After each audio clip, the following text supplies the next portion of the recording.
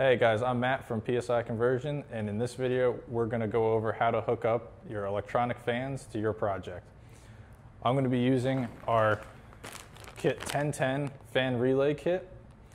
As you can see on this board here, it's a little bit more complete than a generic relay kit would be.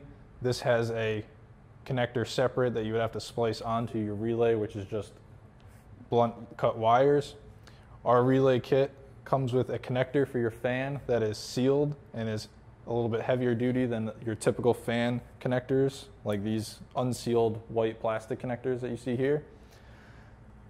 We also give you a fuse in line for 30 amps, and our relay is completely sealed, which a generic relay may or may not be. So inside your relay kit, you're going to have your relay, and you're going to have a little bag. We provide you with the mating connector to our fan connector, so that way you can upgrade the connector on your fans, as well as a couple splices to connect to your project's wiring. Now, to hook up the relay, you're going to have two heavy gauge wires.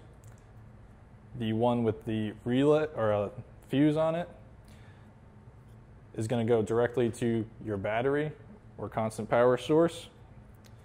The other one is going to go out to your fan, and like I said, you may have to change your fan connector to match this one. And it's got a black wire which you're going to run to your chassis or to ground. You want to make sure this is grounded. The smaller wires, you have a red and a blue one. The red one is going to go on to a switch 12-volt source, and your blue wire is going to be the trigger wire for the relay that's going to complete the circuit and turn your fans on. Now, if you have a PSI harness in our underdash bundle, we supply you with 2 electronic fan triggers from your ECM. On Gen 3 and Gen 4 harnesses, they're going to be a dark green wire for fan number 1 and a dark blue wire for fan number 2. On Gen 5, they're going to be a white and black wire for fan 1 and a blue and red wire for fan 2. So this blue wire on your relay can get connected to either one of those, or if you are using this relay in another application, however you are going to trigger your relay to turn on the fans, you can connect that to this source.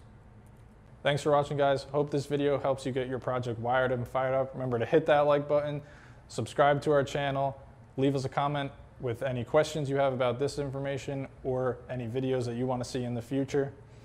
For any of your LS swap needs, go to psiconversions.com, or to speak to one of our team members, you can call this number or email either one of these email addresses.